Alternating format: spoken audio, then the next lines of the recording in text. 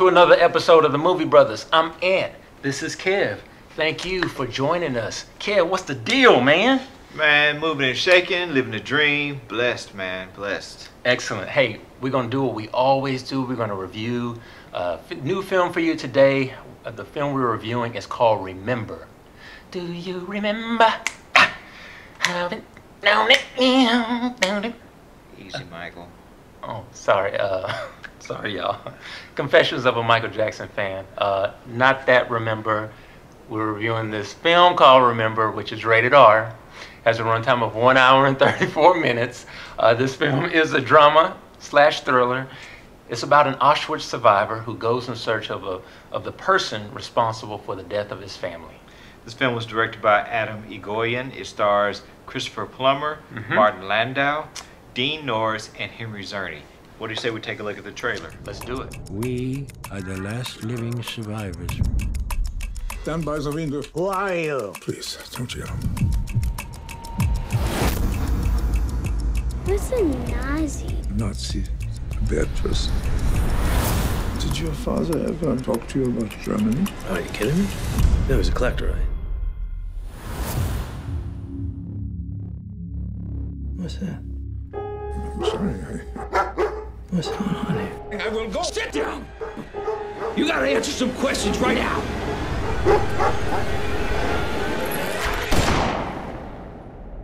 Do you want to continue? I must finish. I must.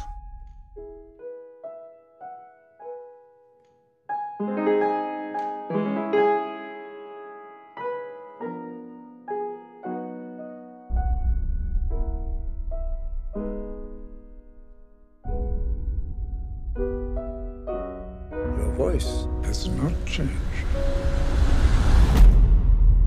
Hey, I mean, who doesn't love a good revenge film? Kev, I don't know if it's just human nature, but it's kind of hard to go wrong with revenge films. They just work for some reason. Right. But the trippy thing about this film is that, you know, we get thrown a curveball because typically in the revenge films, right, you got somebody like a Denzel Washington or Bruce Willis that's some trained assassin, and there you go on a killing spree, and they're very capable of doing what they need to do, right? Denzel Washington and the Equalizer. Equalizer, exactly. I mean, you know this brother is qualified to get the job done. Okay, a little bit different here. You got this little old Jewish man who's living in a nursing home, who's played by Christopher Plummer. Right. He has dementia. Yeah, suffering from dementia. Suffering from dementia, which greatly affects his memory. He's the man that is on this mission to get this revenge for the person that's responsible for killing his family. And his dementia is so bad that he wakes up every morning thinking that his dead wife is still alive. Yes. Okay. Questioning where is she? Yeah, absolutely. And even just the thought of that and seeing that play out brings it home. It just even makes you think, man, it's like if I didn't have all my mental faculties, how scary that is in of itself.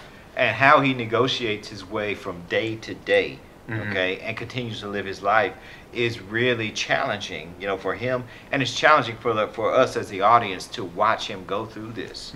No doubt. You mentioned revenge, and that this is a revenge tale. There's an old proverb, he who embarks on a journey for revenge should dig 2 graves. Okay, and that is exemplified time and time again, over and over again in this film, and in very powerful and strong ways. This film takes its time. Okay, it's like a coiled snake, pit viper. Okay, that rather than striking at you quickly, kind of takes its time to uncoil itself and before it bites you on the ankle later on. I mean, it really is a fascinating piece of film work. Yeah. You know, what I love about this film is that, you know, the premise of the story for the most part is fairly simple. Right. But as you mentioned about just like the execution of it, I mean, it's brilliant. Right. The fear and the thrill come into play in this film with Christopher Plummer's character. His character's name is Zev. He has 2 diseases, right? He has this disease of dementia, which is scary enough. Right. But then he also has this disease of revenge. And so you're constantly watching this whole thing play out, the additive that goes in that really, you know, put me on the edge of my seat is the concern and worry about his safety, right? Dealing with this disease as he goes off on this mission to, you know, try to find the killer of his family. Right. The easiest way that I can describe what this film kind of reminded me of is if you take Christopher Nolan's Memento and combine that with Bryan Singer's Apt Pupil, okay, and kind of mix those two together, then you have an idea of what to expect from this film. Christopher Plummer is so brilliant, okay, as he inhabits this role. He builds sympathy, you know, from the audience, okay. Not only do we feel for him, but we also fear for him as well, because as he goes on this journey for revenge by himself, okay, having to constantly look for, you know, mnemonic devices and clues to remind him who he is and what he's doing every day, you know, you feel really scared and frightful for him and what he's going to encounter as he goes from step to step to step. Yeah, great acting across the board. Honorable mention to Dean Norris. He makes an appearance in this film. That's you know, that's Hank from Breaking Bad. Does a phenomenal job. There's a great scene between him and Christopher Plummer. The direction was great. I thought it was shot very well, and it was shot in a way that captures this feeling of isolation, right? So this old man with this dementia that's traveling across the country, that's just out there, and I mean it's literally chilling. Yeah, I thoroughly enjoyed that. Everything in this film is well done, and without being ostentatious or over the top or obvious, you know, it unfurls in a way that surprises you, you know, in the end. Very well done. I'm not going to give away any spoilers or anything like that, but I think you will be very satisfied with the way this film, you know, basically turns out. I would agree with that. Kev, you think we can throw some points on this thing? Yeah, let's go ahead and do it. Okay. Hey, for me, again, I thoroughly enjoyed this film.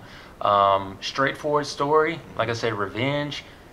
But there's a twist, right? That there's a nice twist on a revenge story, I guess is the way to put it, with, you know, someone who is dealing with a disease, right? That is not fully capable, but they are the ones seeking the revenge. And I could appreciate the originality of that. With that said, I give this film an 8 out of 10. Very highly original film, and the type of film where you really don't know exactly who you can trust from a character standpoint, okay? Whose point of view or perspective is reliable, particularly as we're dealing with somebody dealing with this particular disease. Christopher Plummer has forged a career out of playing Nazis and Germans and so on and so forth, so this film basically uses that as collateral to build on this particular character, you know, as he plays this, you know, this Jewish elderly man who was at Auschwitz, who was in a concentration camp, who had to deal with the terrors and the horrors associated with that. You know, this role of Zev is a fine addition to his awesome legacy. I give this film an 8 out of 10. All right, it's really good. And we twins today, 8 and 8, huh? Yeah. Okay, well there you have it. You got an 8 from me, got an 8 from Kev. Ultimately, you decide, but we're recommending that you definitely check this film out.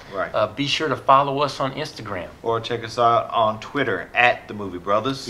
And don't forget to check out our website, which is also The Movie Brothers. So you can find us at themoviebrothers.com. We're also on Facebook, got a Facebook group.